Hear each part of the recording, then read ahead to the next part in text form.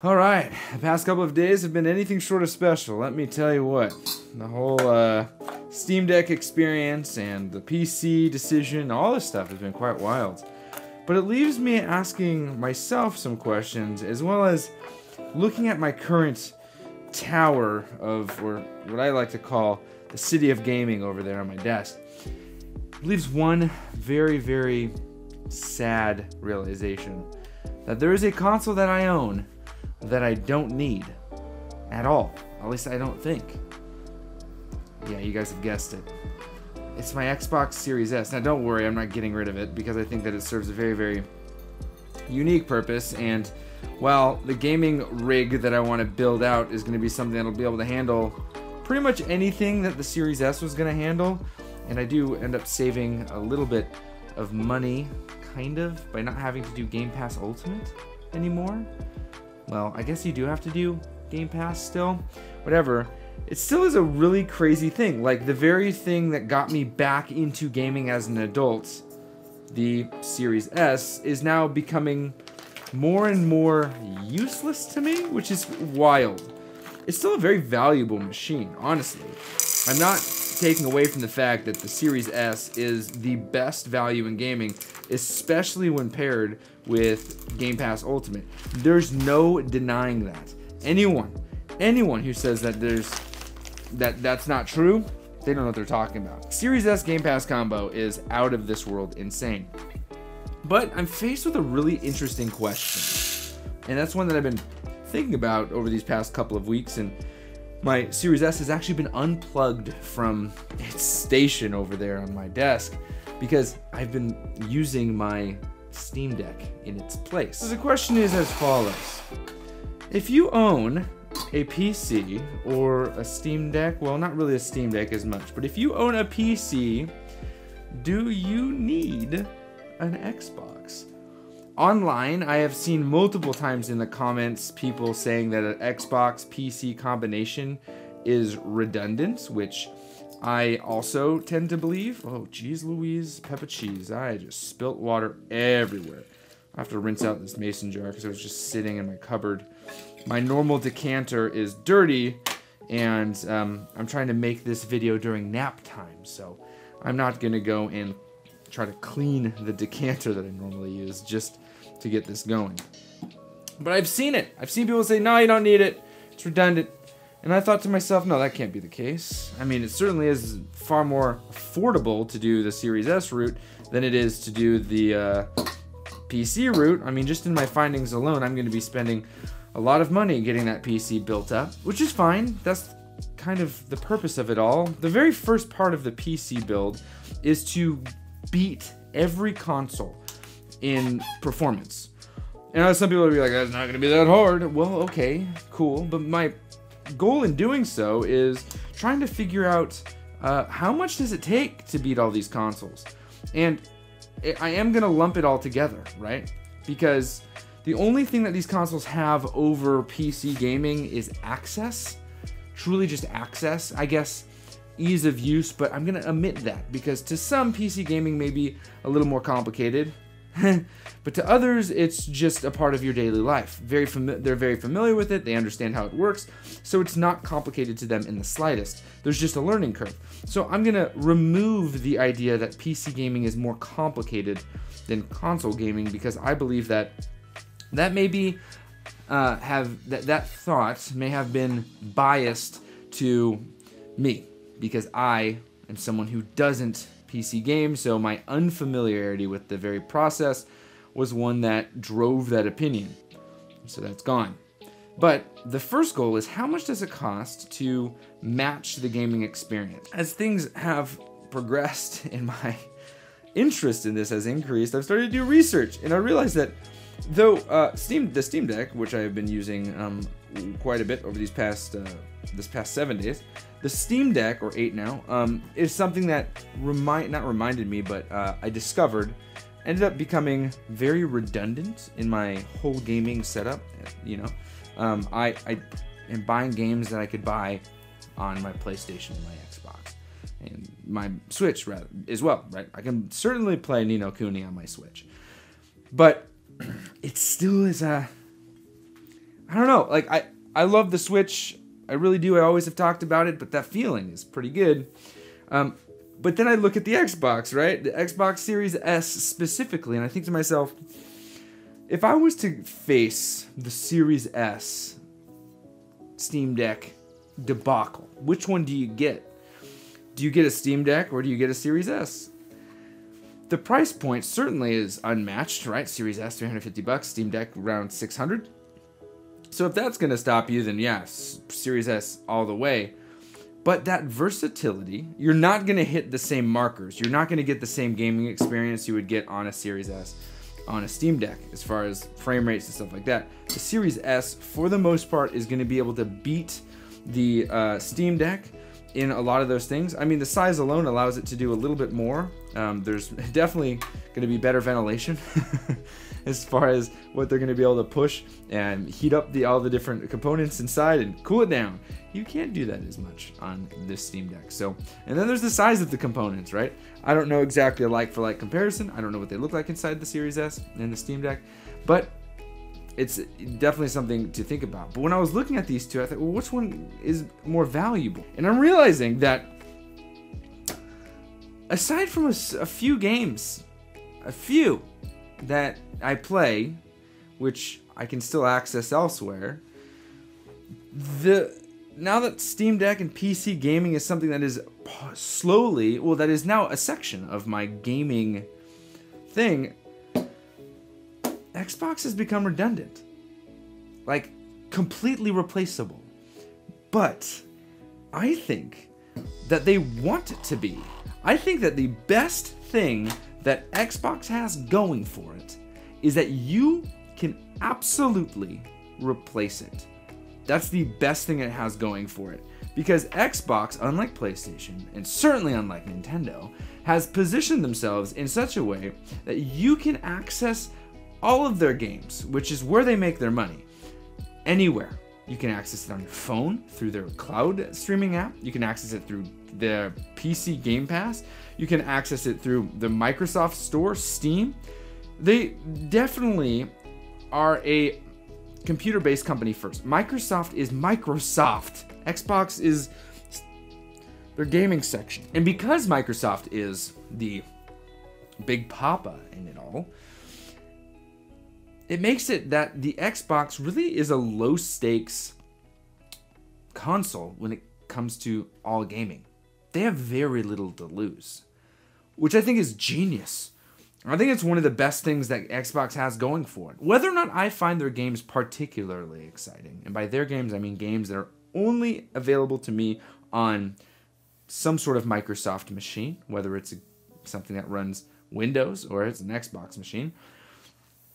The games that are exclusive to that machine itself aren't ones that I am drawn to so much so that I need to have one of those machines. On top of that, I don't have a library. I haven't had an Xbox my whole life.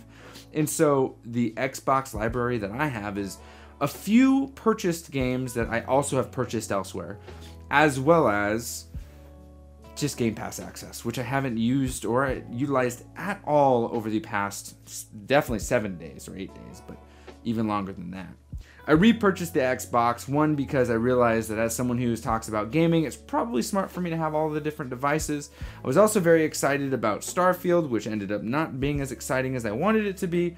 And I, have played a couple games on the Xbox since, like Lies of P and stuff like that, but I'm more curious about how Lies of P runs on the Steam Deck. In fact, that's what I'm doing right now. I have spent some money on games, which is what you end up doing when you have a Steam Deck or any sort of Steam library. You purchase quite a few games, but I have spent some money on games, all of which I already own. Crazy, right? I bought Final Fantasy VII Remake and Intergrade, and against my better judgment, God of War. Even though God of War looks the best ever on a PlayStation 5, I'm still so drawn to the experience. Because PlayStation dropped the ball when it comes to playing their games anywhere I wanted. I can't play God of War on the PS Portal wherever I want without some sort of terrible latency. And so I am forced to, instead of spending $200 on that, spend $600 on a Steam Deck and then buy the PC games. But PlayStation's getting hip to it. They got Horizon on there. They have God of War. They have Spider-Man. I mean, they're dropping these games on PC, and you're able to experience them better and better and better. And I hate to be the person here that is going to say this after 2 years, 3 years almost, of saying that it doesn't matter. I am at a point in my gaming life where I'm just going to come out and say it. When I'm playing on a machine like a PlayStation or an Xbox, Nintendo gets a pass, but when I'm playing on a machine like a PlayStation or an Xbox, I want a 60 frames per second experience. I'm just going to say it. And I know that the Steam Deck does not offer a 60 frames per second experience, but the Steam Deck, for what it is, well, I mean, I can rephrase that actually, because it does offer that experience. You're just going to really turn down quite a few settings to get it, but you can still achieve it. I'm finding myself that say these things. I can't believe it. Like, after 3 years of me being like, frames don't matter, games matter, I think that we're at a point in gaming where, while that is always true, look at Tears of the Kingdom, right? Look at those games. They're beautiful games. They're incredible, and they are like so much fun at 30 frames per second. I'm looking at the future of gaming and understanding finally where that sentiment comes from. The whole, why, play it at 30 when you can play it at 90, which is very possible with some of these games on a PC. I am just not wrestling, but like thinking through this whole gaming thing, right? It is a hobby of mine. It's also a job, so I am more likely to take some of these side quests, for lack of a better example, right? That's what PC gaming is going to start as, is a side quest, but it very likely could become a main quest. I'm not sure.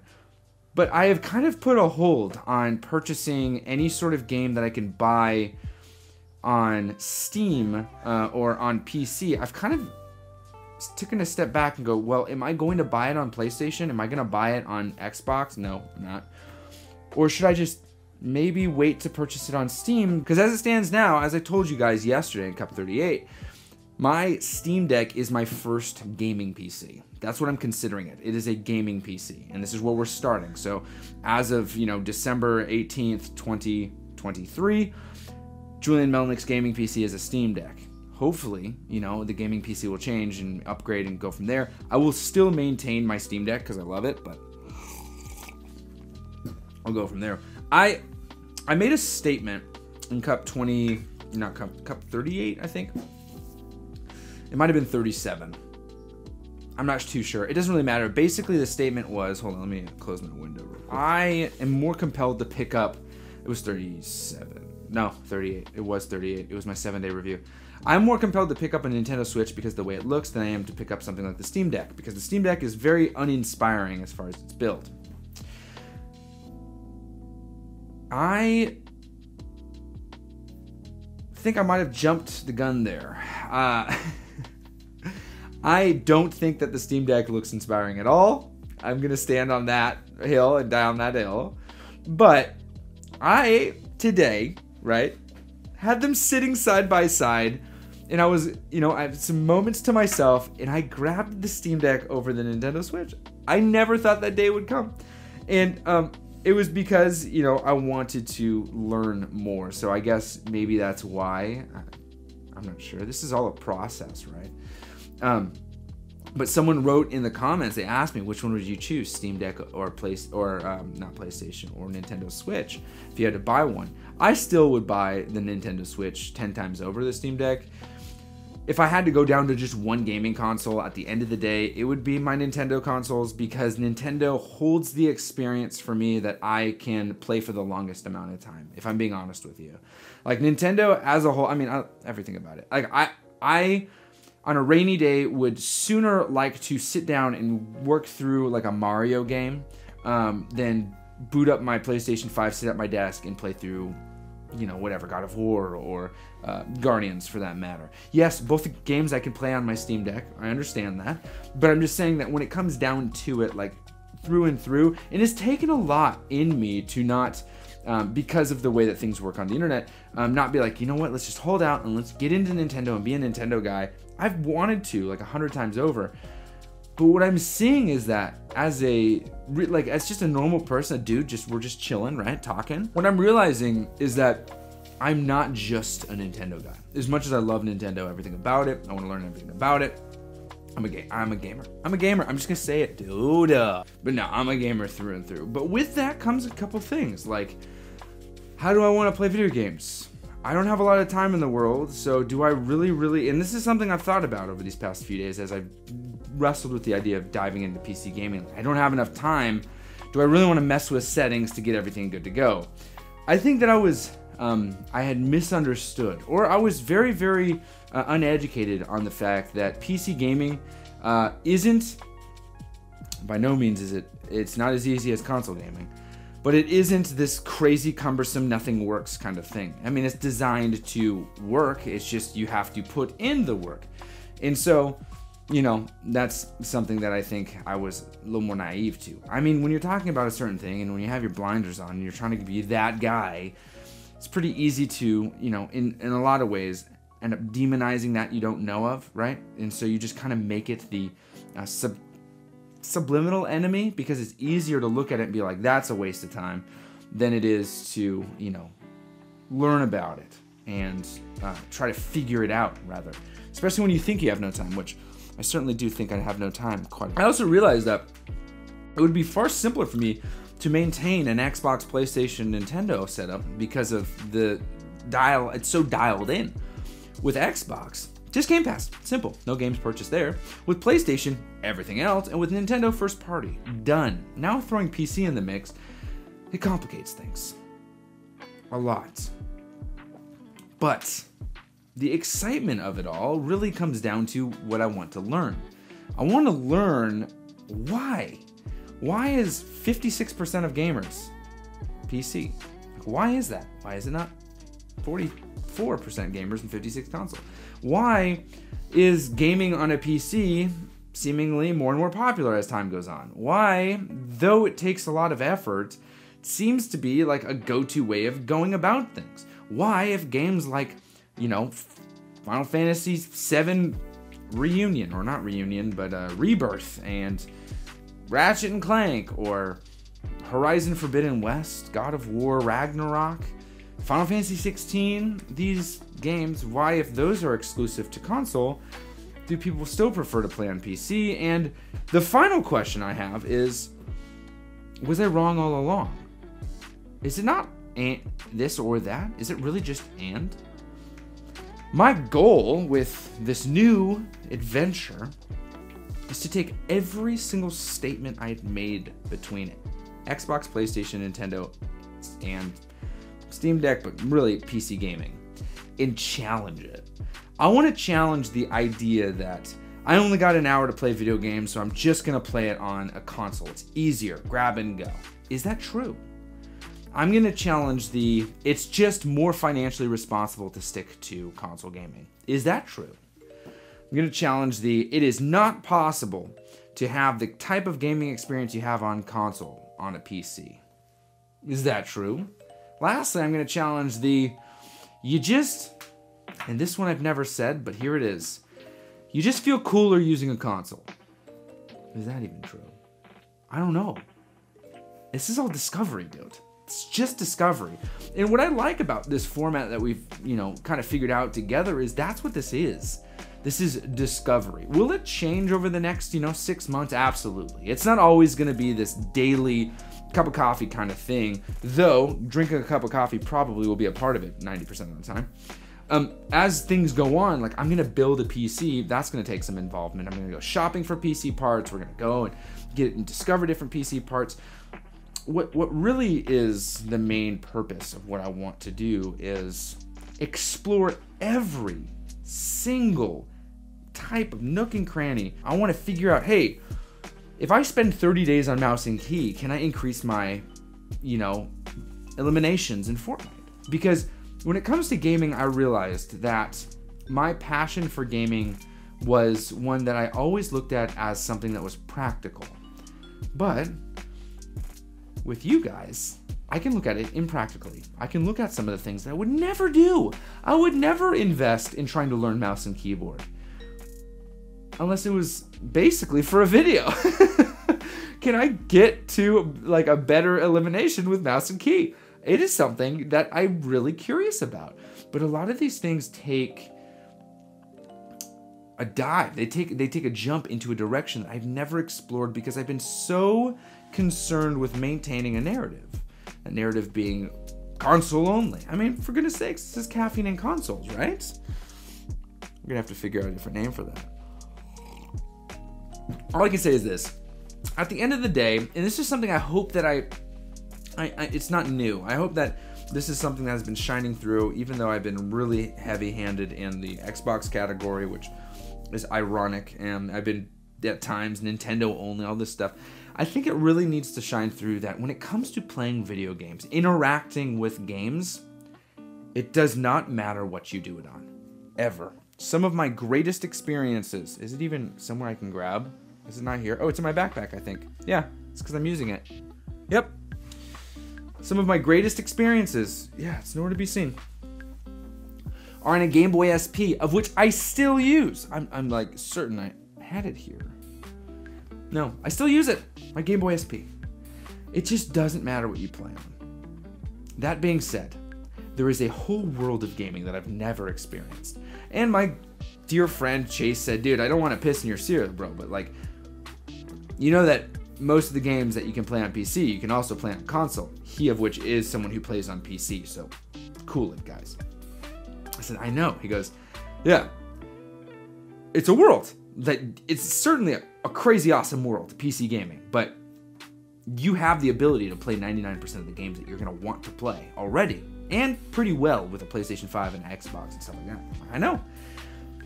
But I still am curious. What is the draw? Why? I have to know. I have to know. And so I'm going to, because I have a few more minutes before my kids wake up, finish this cup of coffee off camera and play some Resident Evil 4 on my Steam Deck while it's raining outside and just get super cozy with it. I'm stoked. As cozy as you can get with Resident Evil 4, I suppose. Well, in the truest fashion, more than I've ever said it before. Happy gaming.